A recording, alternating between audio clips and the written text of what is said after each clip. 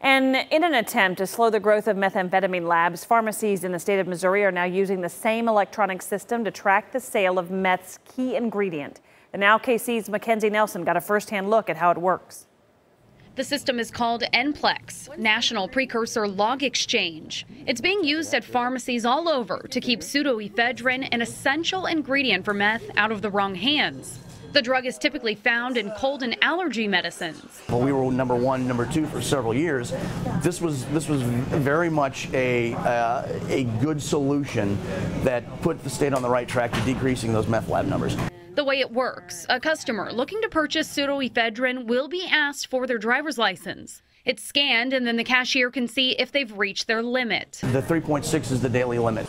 NPLEX is a real-time stop sales system used in 33 states. Once a customer reaches the daily or monthly limit, the pharmacy would not be allowed to sell the medication. And most of the ones that have been blocked are, like I said, normal people, everyday people, and they just had bought it last week and didn't realize. Law enforcement would also be alerted. Every transaction is visible to law enforcement. Last year alone, NPLEX stopped the sale of over 37,000 boxes of pseudoephedrine. Last several years, we've seen approximately a 400% decline in the meth lab incidences around the state.